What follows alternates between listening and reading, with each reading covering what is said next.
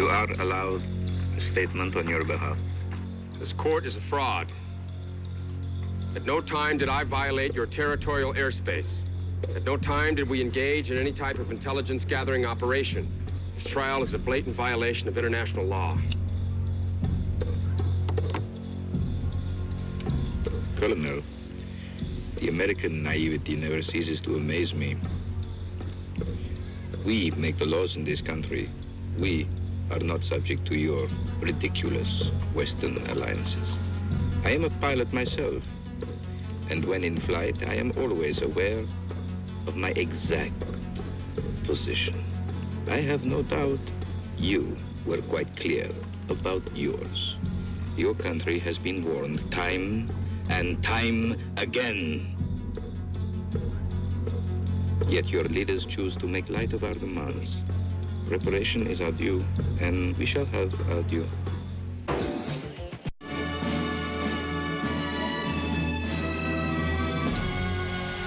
Welcome, Minister. We will take you to the prison at once.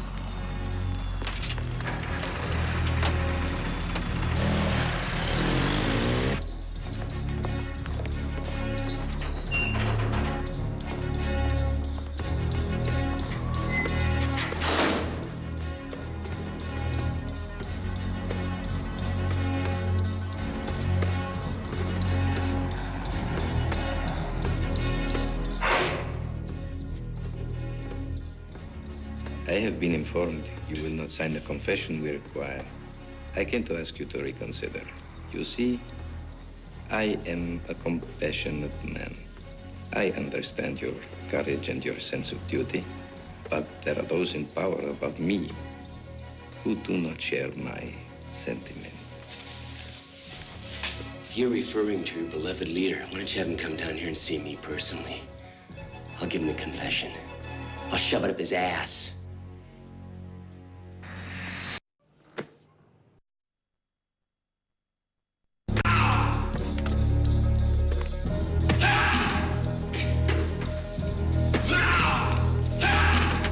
Enough!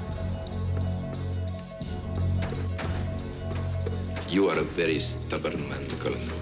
It would be easier on you if you would accommodate us with a signed admission of your guilt, but no matter, we can proceed without it. I must say I admire the way you can handle pain. I'm looking forward to seeing you handle death.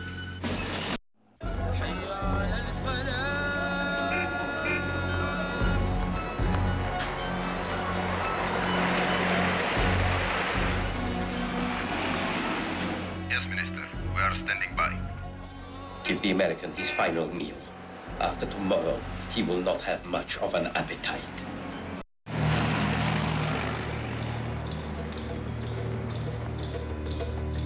How long to repair your runaways? It could be repaired in less than an hour. Put every man you have on it. I want these pigs blown out of the sky. Yes, sir. They're coming for the American. Inform the prison to be prepared to move him.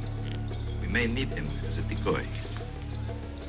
I want all anti-aircraft mobilized, and I want Defense Command to find their planes.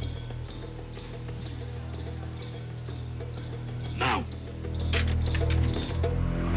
Flight leader of an American assault force. Sent to recover Colonel Ted Masters, whom you are unlawfully holding prisoner.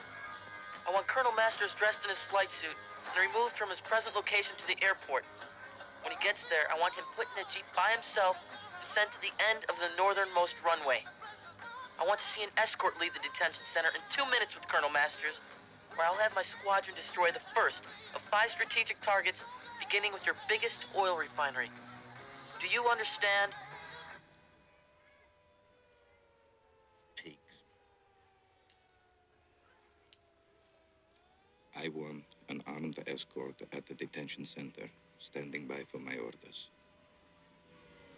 And prepare my car. I am going to the airport. I want these people destroyed. Well, this year.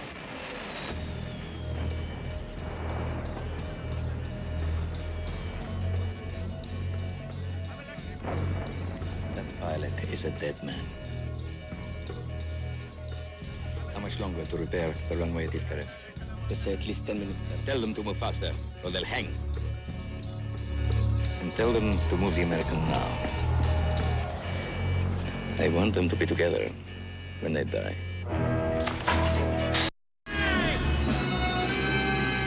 See you soon, Dad. How long now? Any minute, sir. Get the mobile units into position, but keep them out of sight. No one fires until I give permission.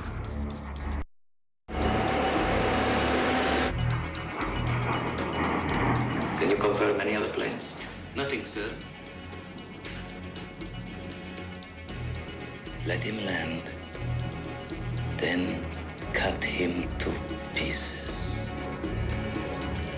Tell him to get ready on my command.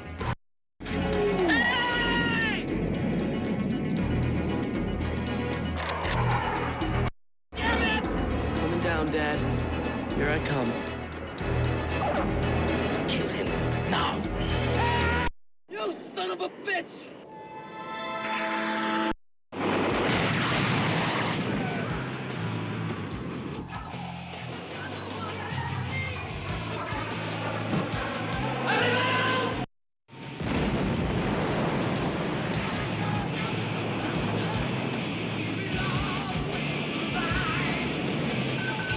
Move your troops down the runway immediately.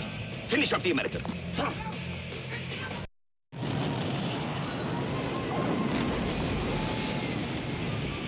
Attack them through the flames! The Americans must die, or none of you will live to regret your mistakes.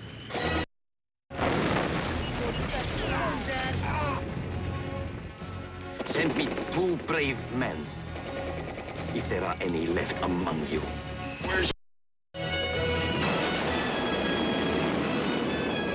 Flight Commander, this is Colonel Nakesh.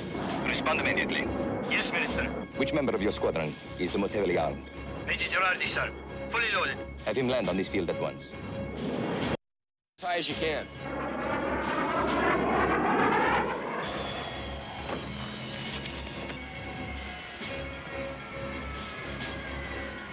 Get down! And get out of your flight suit, now! Now call up your store. All right. You may deal directly with me now, Colonel Akira Nakesh. And you can deal with me.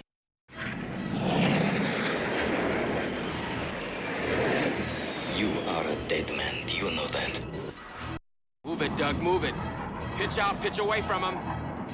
Time to die, Iron Eagle. So long, asshole.